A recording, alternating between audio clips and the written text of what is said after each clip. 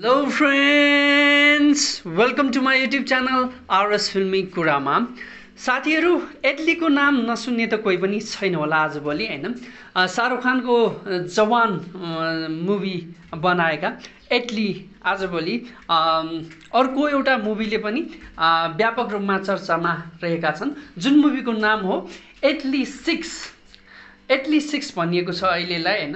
तर यो मुभीको एनाउन्समेन्ट मात्र गरिएको छ। अब मुभीको टाइटल राख्न अझै बाँकी छ। अहिलेको लागि एटली 6 मात्र भनिएको छ, जुन मुभीमा बलिउडका भाइजान सलमान खानको मुख्य भूमिका रहनेछ भने साउथका तर्फबाट साउथका सुपरस्टार कमल हसनको पनि मुख्य भूमिका रहनेछ।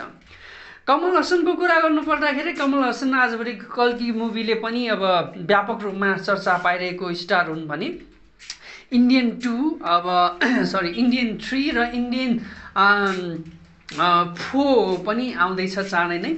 अब कल्की 2 पनि आउँदैछ हैन। कमल हसनको मुभीहरू धेरै नै अब रिलिज हुने तयारीमा छ भनौं न। एक प्रकारले लोकेश कनकराजको मुभी भयो, विक्रम भयो हैन। अब धेरै मुभीहरू आउने बाँकी नै छ अब कमल हसनको। त्यसमाथि पनि अब सलमान खानसँग अब मुभी रिलिज हुने कुराले झन् व्यापक रूपमा अहिलेदेखि नै चर्चा पाइरहेको छ। यो मुभीमा अब कस्तो स्टोरी हुन्छ अहिलेसम्म खुलेको छैन, खालि एउटा एनाउन्समेन्ट मात्र हो हैन। अब पोस्टरहरू पनि रिलिज गरेको छैन। एउटा अहिले एटलीले बनाउने भएको भएर यो मुभीको टाइटल एटली 6 मात्र राखिएको छ अहिलेलाई हैन। यो एउटा फुल एक्सन मुभी हुनेछ। अब एटलीको मुभी कस्तो टाइपको मुभी हुन्छ अब सबैलाई थाहा भएकै कुरो हो। एटलीले अब डबल रोलहरू वाला हैन। अब सलमान खानको पनि यसमा डबल रोल हुन सक्छ भने कमल हसनको पनि डबल रोल हुन सक्छ।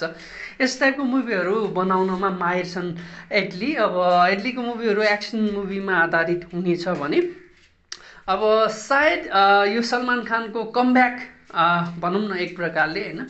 अब टाइगर 3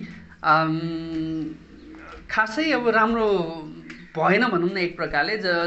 टाइगर 3 लाई सबैले 1000 करोड क्रस गर्छ टाइगर 3 ले भनेका थिए, तर टाइगर 3 ले त्यो गर्न सकेन। सायद अब यो एटली 6 ले यो सलमान खानको फर्स्ट 1000 करोड मुभी बन्न सक्छ कि हैन। साथीहरु, तपाईहरुलाई के लाग्छ अब यो कमल हसन र सलमान खानको जोडीले के यो बाहुबली 2 को रेकर्ड ब्रेक गर्न सक्छ त? साथीहरु कमेन्ट गर्नुहोला र भिडियोलाई लाइक सब्स्क्राइब गर्न नबिर्सिनु होला। Thank you.